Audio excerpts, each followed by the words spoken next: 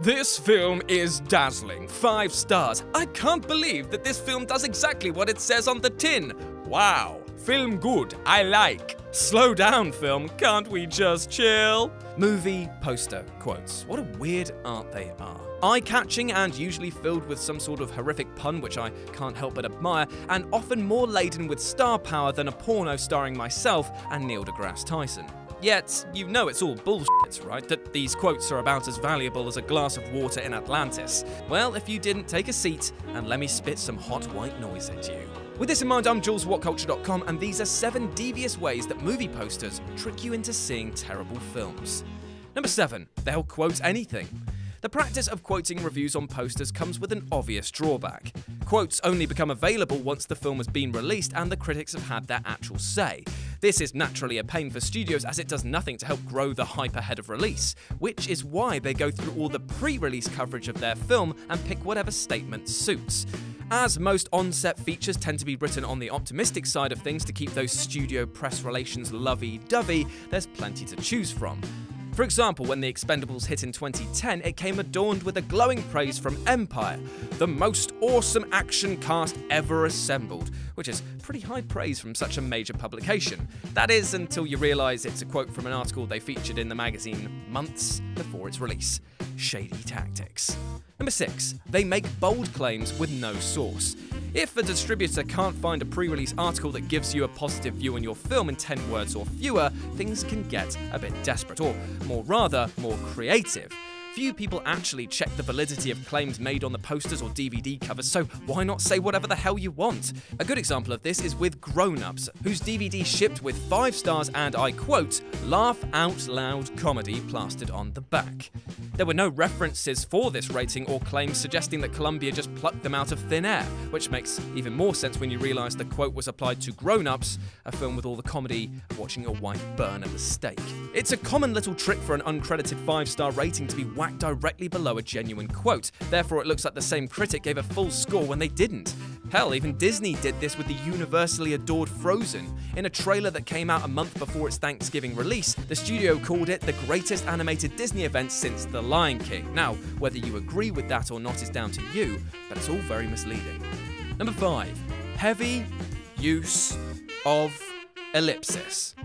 The ellipsis is a quoter's best friend, allowing vast swathes of text to be cut down to just the key points.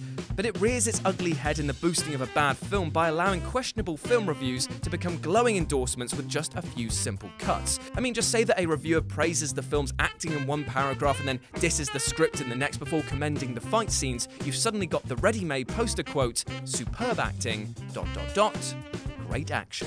This is distributors working at their most underhanded. They're not twisting the truth directly. I mean, the critic did praise these elements, but in presenting only select good elements, they create the illusion of an overall positive critical appraise.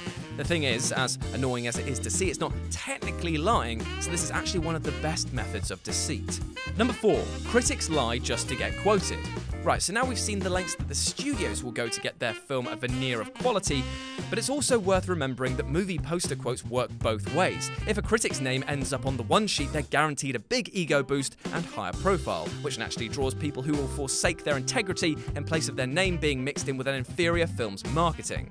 Any film that begins with an "of the year" quote is likely baiting this, particularly if it comes just before December, i.e. the actual end of the year. This hit its height of silliness when Jonathan Ross, one of the BBC's best institutions, was quoted on the box of Batman Forever calling it one of the greatest movies ever made.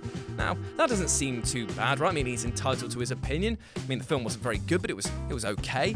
Well, it turns out that he'd only said this to win a bet with his brother to see who could get a quote published on a film first.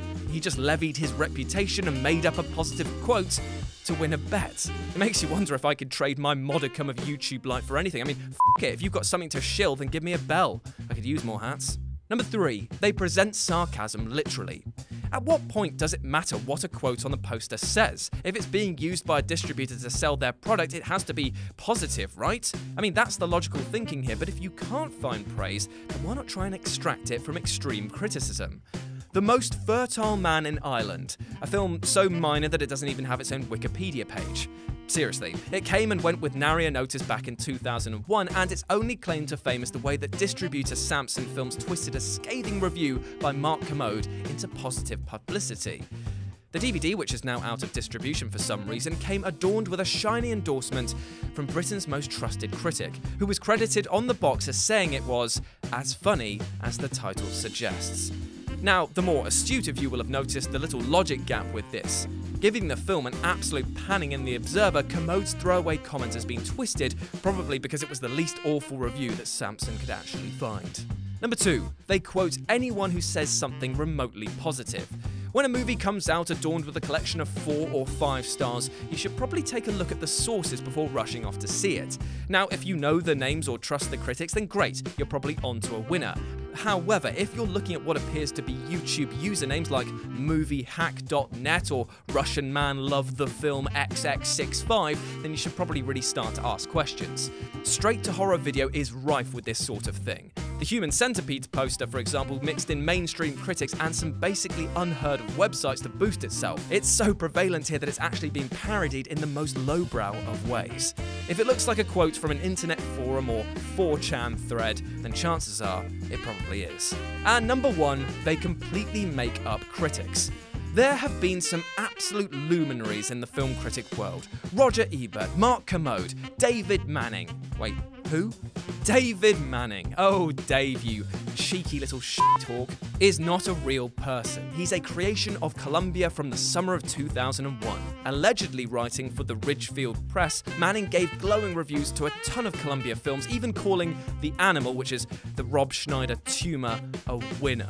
It got so bad that when this was eventually exposed, Sony, who owns Columbia, had to pay out $1.5 million in refunds to people who were duped by this hoax hack. However, it's not all happy news, because that 1.5 mil is but a fraction of what Manning helped rake in for Sony. Curse you, Manning! Curse you and your goddamn Ridgefield Press bullshit! And that's our list. Got any other ways that movie posters lied to you? Well, let me know about it in the comments section below. Then why not swing by Whatculture.com for more news and articles like this every goddamn day. As always, I've been Jules, you've been awesome, I'll speak to you soon.